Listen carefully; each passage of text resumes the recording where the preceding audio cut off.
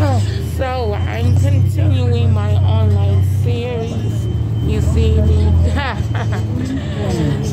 Like I'm continuing my online series on like strangers just unsolicitedly following and monitoring me without letting me know what's going on. So in 2020, my email account was hacked first, and then a month later, like my phone was hacked into. Well, the one that I had at that time was hacked into.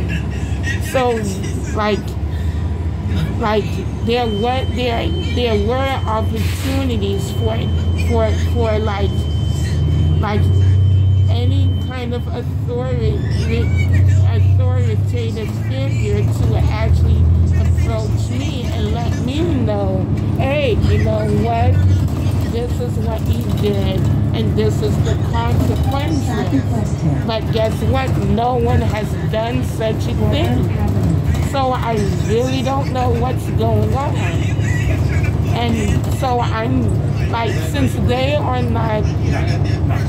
since I haven't been shown any legal documents of any kind, then I know that the ones doing the unsolicited following and monitoring, they're not legally covered.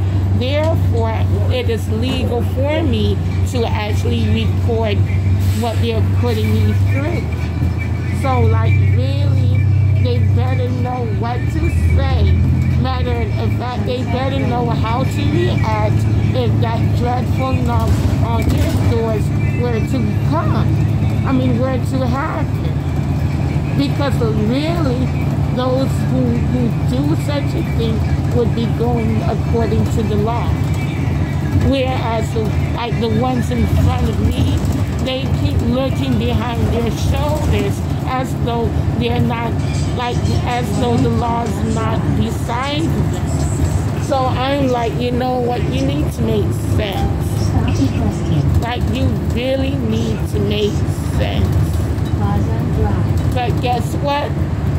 I'm like still doing this online documentary series, so like really it continues on.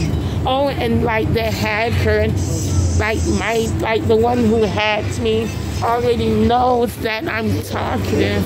Thank you. So whatever. But you know what, like, I'm still continuing this thing.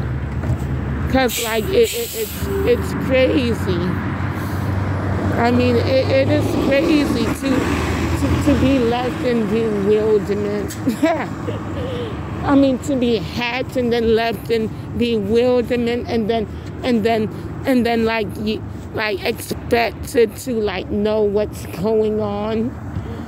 Really? How does that work? How does it work? How does it work? Like, I don't know.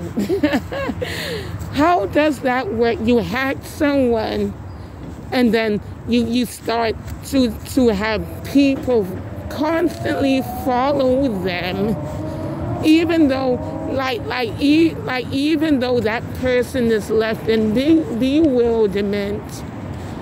Come on. Oh boy.